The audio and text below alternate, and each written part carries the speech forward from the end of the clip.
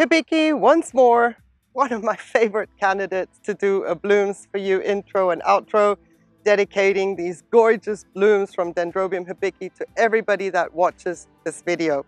Your time is so much appreciated. I do try to make sure that I've got clusters of blooms for everybody that watches this video to say thank you to you for being here. And as I'm talking, I'm just making sure that there are no bug attacks on my hibiki.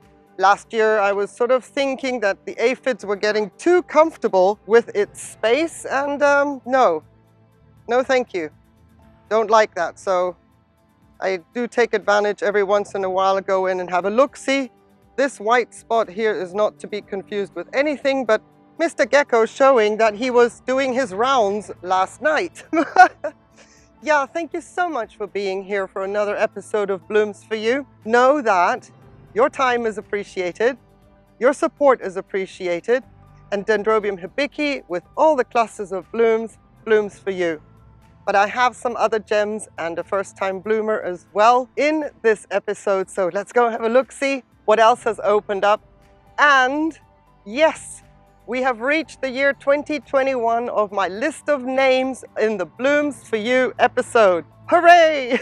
A milestone. Orchids take their time, so I appreciate your patience, but know that if you've left a comment, if I've seen that you have subscribed, I have a running list going, your name is there and you will get a bloom. For now, it's Dendrobium hibiki for everybody that's not mentioned here today. Phalaenopsis KTC Kao Kichatkut crossed with Corningiana. Blooms 1 and 2 on a spike that was extended from last year. There we go, blooms 1 and 2. And for the 2021 spike, blooms 3 and 4 for Bovanchik 69 and Gennaro Arellano. These two blooms from a brand new spike on my Kaukichakut crossed with Corningiana bloom for the two of you. And since the last time I filmed her, we finally have a fragrance, Fruit Loops, something like that. Skittles with a little bit of dust in it. You know the smell of cereal, you open it and it's like, sweet, but you can feel the dust of the cereal as well in your nose. That is what she smells like right now. Even though it is not quite a sunny day, there is a very, very obvious fragrance coming from her at this point in time, which she didn't have when the first two blooms opened.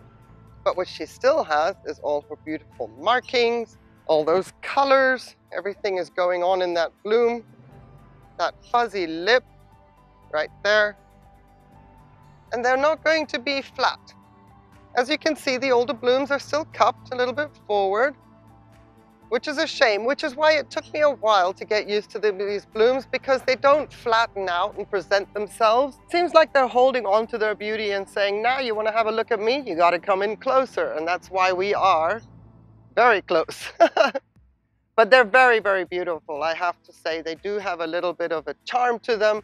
Also, when there is a bit more sun, it does make it much more difficult to film them because of all the detail that's going on in there.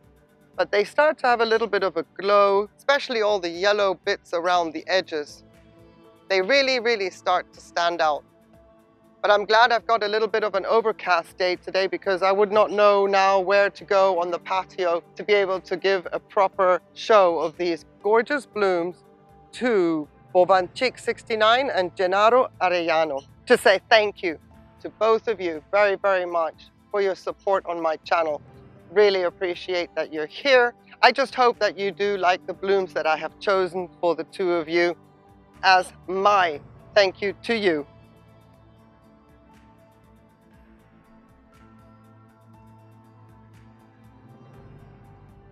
Look at who has surprised me with blooms this year. I have 8 blooms that are blooming for J. Bud and Imar Havel on my Catlianthe Zagarrigue Wax African Beauty.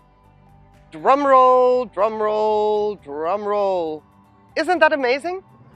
Isn't that amazing? My goodness, considering the division that this orchid went through last year and a growth that isn't even the size of the previous year's growth when I divided her. Look, That's the top of the spike. That is the top of last year's growth. The spike of last year's growth was, well, can't see my hand now, but it was up here. And look at her. I am so happy. I cannot tell you, because these are 8 blooms. Last year I got 9 blooms. I don't know what the maximum is that a Zagarrigue wax can bloom, how many blooms she can bloom, but to get 8 on a growth that is half the size of the previous year's growth where I got 9, yes, I call that result. Because look, she's not even a bifoliate on this growth. And yet, bolt upright, gorgeous, and her fragrance, oh my goodness. Now, not everybody is into port wine, just so happens that I am, but this is port wine from the finest barrel, aged beautifully. There is nothing watery in your nose when you smell it, and it has that hint of sweetness of the grapes. Just divine. Really, this orchid has everything in it. The blooms are strong and they are waxy.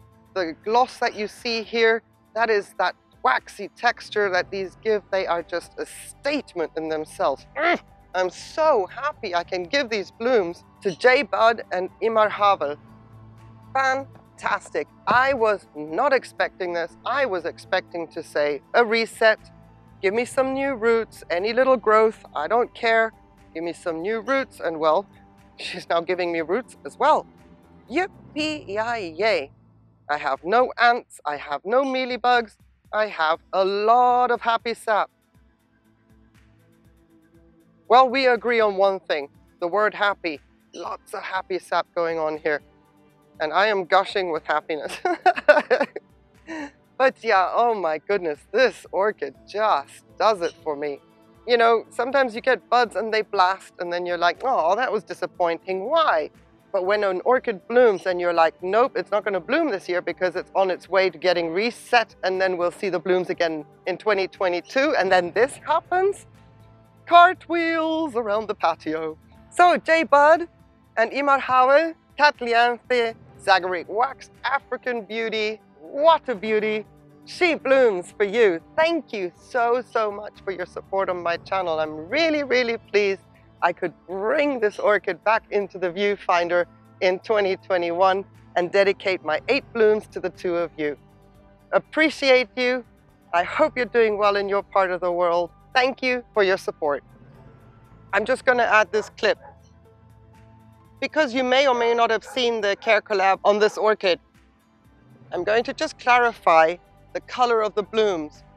They are pretty good here in the viewfinder, but I'm going to just correct the color in your imagination a little bit, okay? Because even if I put my hand over, I am not getting the colors to match what I see. Like this? No. Okay, so imagine the ripest, glossiest blackberry. That would be the petals and the sepals. All right, the dark depth of blackberries. Then imagine dragon fruit. The scarlet, deep, dark color of the pink of the dragon fruit. Those are the true color combinations of this Zagarrigue wax, African beauty. Just wanted to quickly add that in. I know this is getting far too long, but in case you haven't seen the care collab, that's where I describe the color much better. But there you go, blackberry and dragon fruit, done.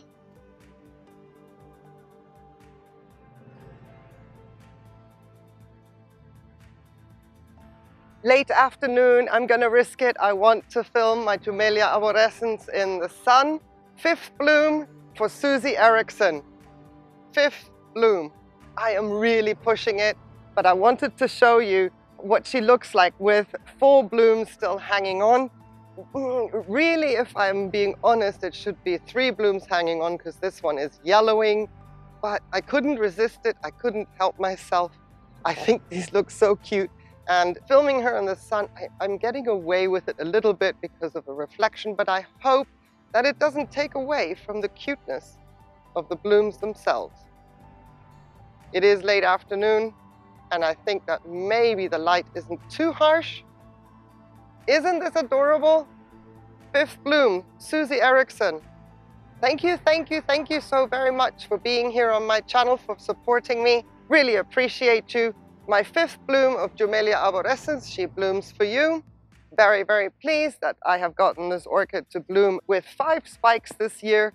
Individual spikes, individual blooms, but the potential is there because look at the future.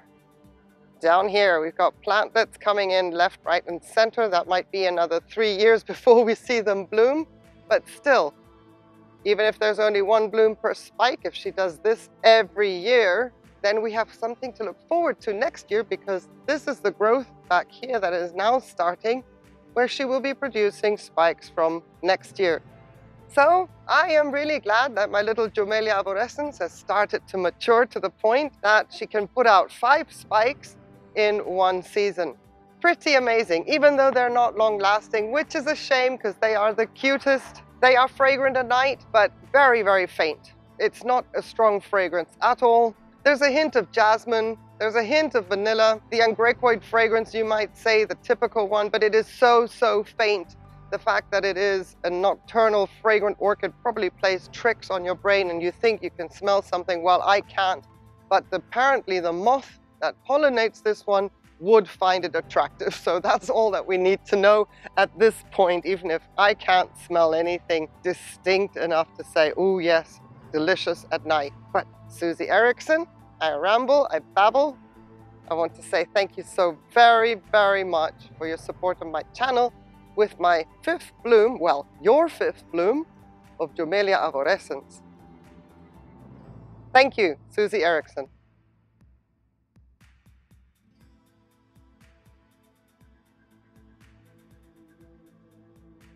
One more time with my Neophonetia falcata, specifically for spikes 6 and 7, which I'm giving to Marco Antonio Hernandez Sanchez and Carla Hill as a thank you so much for your support on my channel all this time. Really appreciate it. I saw in the previous clips, even though it is pretty to see this Neo in the sun, yeah, it does kind of white out the beautiful white blooms. So we're back in the shady spot on the east side of my patio.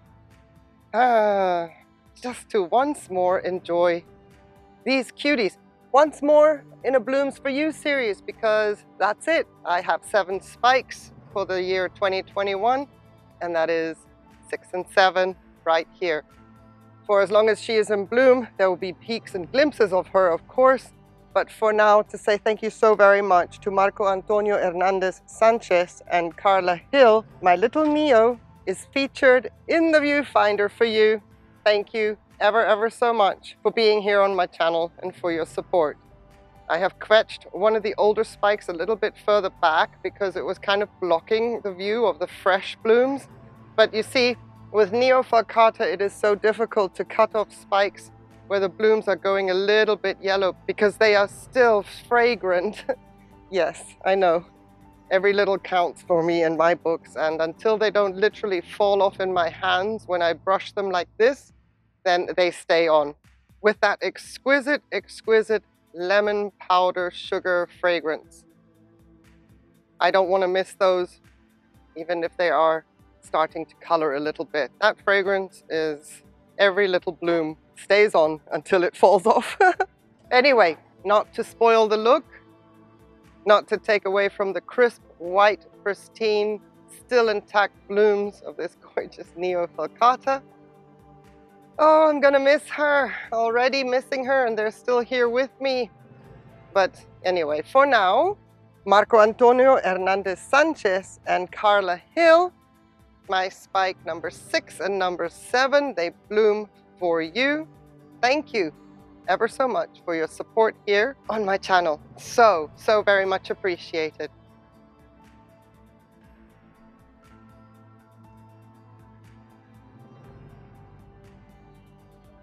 Stanhopea acidensis, the gift that keeps on giving.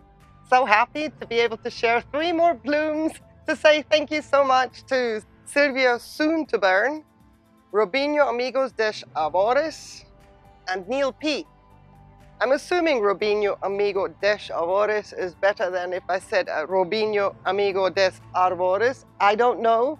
I hope that I can get that clarification in the comments below, but I hope that you know who you are when I say your name, even if I did not pronounce it quite correctly. But 3 more Stanhopea acidensis blooms to Sylvia Soon to Burn, Rubinho Amigo de Chavores, and Neil P. Again, I am surrounded by the wafts of cinnamon, the big red, nothing has changed. These opened yesterday. I was hoping to get them filmed yesterday, but it was extremely windy, and the camera obviously has a lot of work to do to pick up on the beauty, the detail, and everything of these blooms. The baskets were swinging around a little bit too much, and it just looked a little bit messy through the viewfinder. The focus in, the focus out, the focus in. Anyway, long story short, I think we've got a perfect day today. Just a little bit of bobbing going on, but that adds to the charm of how they present themselves in my blooming alley. You can see in the background there, spent spikes. Yeah, beauty is short-lived, that is for sure. So day 2, looking as fresh and as remarkable, smelling as gorgeous as ever. Love it. I'm gonna miss them when they're gone, but to be honest with you, I will be happy to get my blooming alley back and won't have to bend over so much. That is going to be a relief, because then they can come down and it's just, you know, walk through without worrying. The 2 baskets are now going nuts as well on new growths already. It's all kick-starting now for next year. Super pleased about that.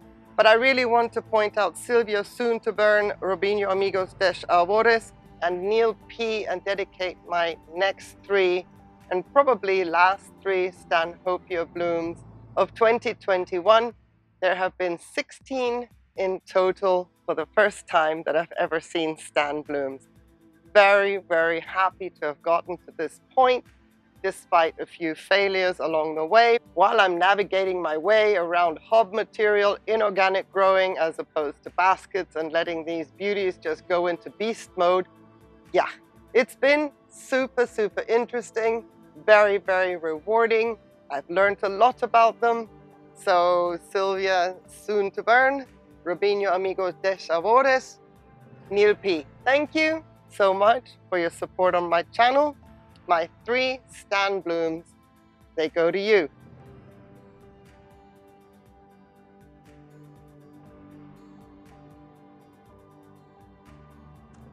Well, just have a look at this little cutie.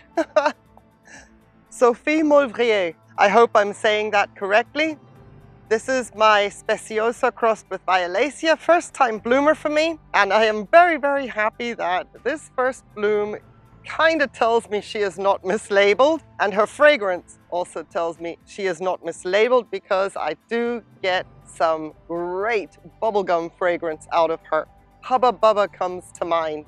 Yeah, she is just, oh, I'm so, so pleased to see this cutie little bloom right here.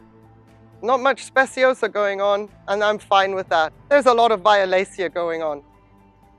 Absolutely, I'm really, really pleased with this little bloom. And I want to say thank you to you, Sophie Molvrier, via this little bloom, first time bloomer for me, for your support here on my channel. My little Speciosa crossed with Violacea is not a strong plant. She is not as stable in the pot as I would like her to be. She came to me very, very weak, but we gave it a go anyway in Leca semi-hydro, and I have a bit of sphagnum moss just on the top. I'm letting that degrade a little bit, because eventually I'm going to remove that once she gives me some sign of new roots. But shame, this little one is not the happiest of campers, but she seemed to be strong enough to produce the latest 3 leaves in my collection right here. There seems to be a little bit more potential in the pot than I probably can give her credit for from what I see on the outside, simply because if she wasn't getting what she needed in the pot, she would not have produced her first spike, nor her first bloom. All this would have aborted. When she came, she was tiny, she was bashed up. This was a leaf that had a lot to deal with during transportation. She has had some magnesium deficiency, so it's all happened with this little one. But we are trying to correct that. We're getting there, and clearly the proof is in the pudding with this cute, cute little bloom. I wonder if I can get in a bit closer while she's in the shade without blinding out the colors when the sun gets on her. I find this so charming. And she also has a fuzzy lip that reminds me of a cat's tongue. When I went in to sniff her, I could feel that little fuzziness on my upper lip. It's so cute. And what I always liked about the Violaceas when I saw them in pictures was the little tips of the sepals being, you know, green chartreuse color, and a little, like a spiky little crown on the top. Yeah, she has won my heart. I'm going to fight for her, continue fighting for her, because I hope to have some more roots coming, and then there might need to be some readjustment in the pot. Something has to happen, I believe, for the future strength of this orchid, because I would love to see more of this. Sophie Molvrier. My bubblegum, Hubba Bubba, fragrant. Come here, show yourself, don't be shy. My bubblegum, Hubba Bubba, fragrant, first time bloomer, Speciosa crossed with Violacea. She blooms for you. Thank you so much for your support here on my channel.